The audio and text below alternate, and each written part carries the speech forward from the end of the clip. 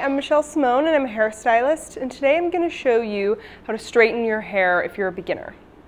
So straightening your hair really doesn't have to be that difficult, especially if you have fine or mostly straight hair to begin with. It should be easy to just go right in with a flat iron. But if you have thicker or coarser or like curly hair, you're really going to want to start by blow drying your hair while it is damp, because you want to make sure that you don't use the flat iron on your hair too much or give your hair too much heat. It's really going to make it damaged and brittle. So once you've blow dried your hair, or if you have fine hair and you're starting with your natural hair, you want to make sure you take your heat protectant spray and spray it all over the hair. And this is going to prevent your hair from getting damaged by the heat of the flat iron.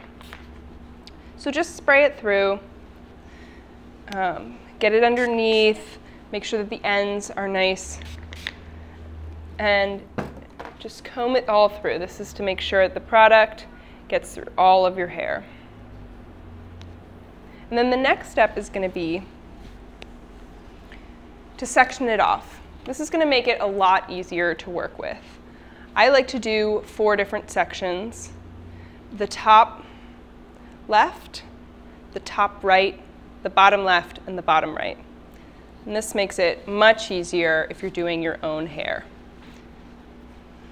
So just section it off, add a little clip to keep it out of the way. This way you can concentrate on one part at a time.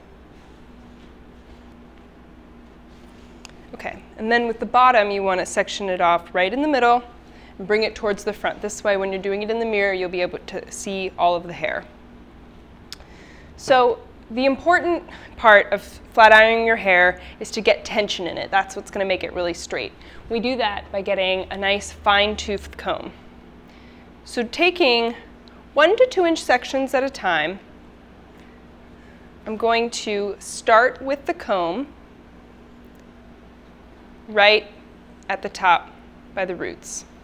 And then you're going to clamp your flat iron as tight as you can with the comb underneath, keeping the tension, and go slowly down through the hair.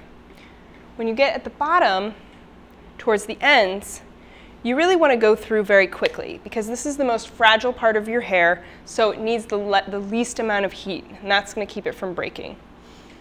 If you have a curling iron with rounded edges, you can go ahead and twist it at the bottom. This is going to give it a more natural look. Or you can go straight down if you want it to be nice and straight. So you're just going to repeat that all the way through your hair, running the comb through first with your fingers and pulling taut with the flat iron. And once you've straightened through all of your hair, I like to take some kind of serum. You can use a little bit of hairspray. Right now I'm using argan oil. Putting a couple drops in your hand, and then just run it through. And this is just going to smooth out any of the frizz that's left and leave you with nice, sleek, straight hair. So I'm Michelle Simone, and we just showed you how to straighten your hair for beginners.